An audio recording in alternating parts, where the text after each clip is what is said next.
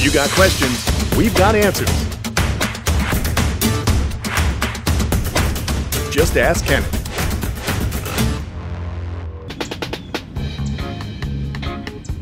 Hey, what's going on, everybody? Kenan here, and yes, I am with the fly river turtle because it happens to be the animal that we're going to be talking about in today's Ask Kamp Kenan question. Today's question comes from Rachel Grossman, one of our Patreon supporters who we really appreciate, and you guys have been asking some really fantastic questions, and I love doing these every Saturday, so I hope you guys enjoy them because we both learn together, and you know, sometimes if I don't know something, I'll go ahead and research it or ask one of the experts that I know, and we get the right info. But right now, today's question from Rachel, she's asking, can fly river turtles go into their shells, or are they like sea turtles in which they can't? And I think we've got a pretty good answer here. They can't pull their flippers in, okay, not too much. They can pull their head in quite a bit. Their shell is a harder shell, but it has a leathery skin that's on top of it. And if you look underneath, you can see that they're pretty well protected. He's just flaring out his cloaca right now because I ran in and I grabbed him. Pretty interesting stuff. They can't pull their tails or their back legs too far in, but they can kind of protect themselves. Now, much like all turtles, and sea turtles in particular, when danger is near them and they can see it, what they'll do is they'll angle their carapace towards the danger, if it's a crocodile or a shark in the case of a sea turtle. But actually, fly rivers may encounter sharks because where they're from, bull sharks will swim into fresh water and they'll try and get them. So what will happen is they'll swim and they'll angle their shells towards danger like this so that they can't get a good bite. Now, even though it's covered with a leather skin, it's still a pretty darn good defensive shield against any predators, man. Now, you guys will notice behind me, the pond looks a little low and muddy, huh? So I'm trying something different this season. What I'm actually trying to do is create or actually use the wet and dry season here in Florida. Now, as you know, these guys come from wet and dry areas themselves where they'll have monsoonal rains that raise the level of their bodies of water, of the river systems they live in. Now, what's interesting with this species, even though I don't have a male, even though I don't have females in here, I do have male and female Batagur affinis, the royal river terrapin.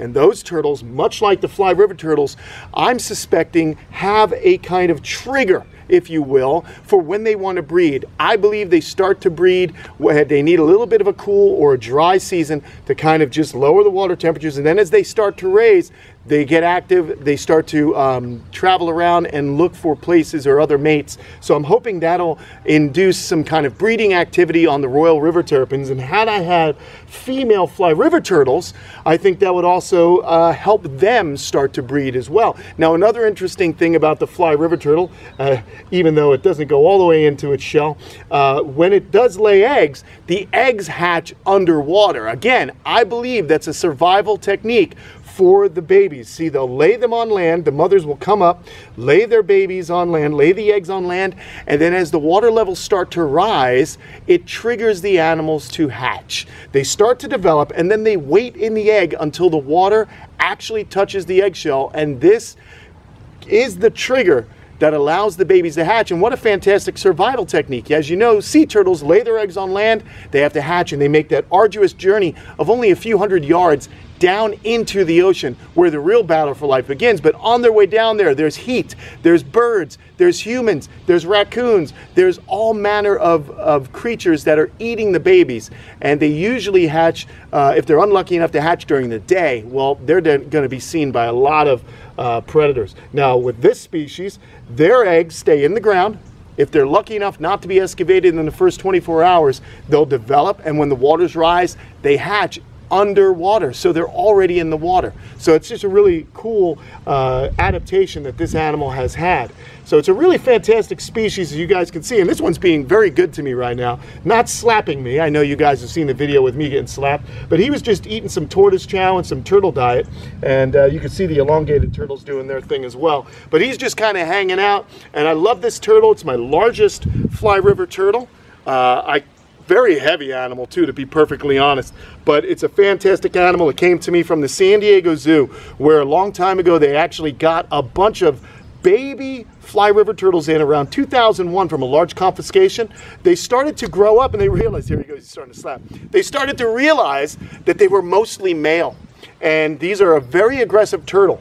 And they will bite and gnaw on each other and even other turtles in their enclosures. So they had to pull them off display and start separating them. And as you can imagine, it's quite costly to put one large turtle in one tank all by itself. So they found breeders like myself that work with different zoos, and I was able to facilitate a few of them. Now, this pond is big enough, as you can see, there's no damage on this guy's shell. The water is kept muddy for that reason.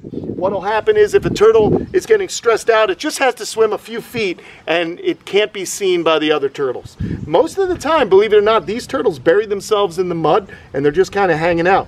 They've got a really good nose, as you can see right here, and that nose smells the food. So whenever I throw food in there, they wake right up, they come out and they get a feed.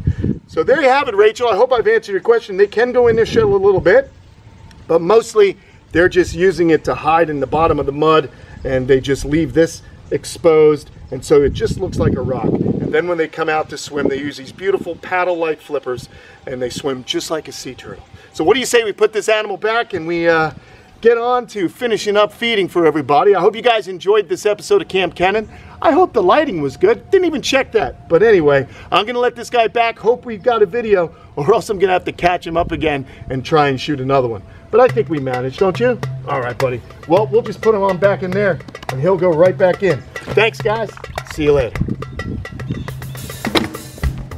Oh yeah, and by the way, if you guys really like what you're seeing here on Kamp Kenan, join our Patreon. Go to patreon.com/Kamp Kenan, and you guys can become supporters. We'd really appreciate it because we love to make these videos, and that certainly helps us out. Also, if you go to Instagram, please follow me on Instagram at Kamp Kenan. I'm trying to get to 100,000 followers.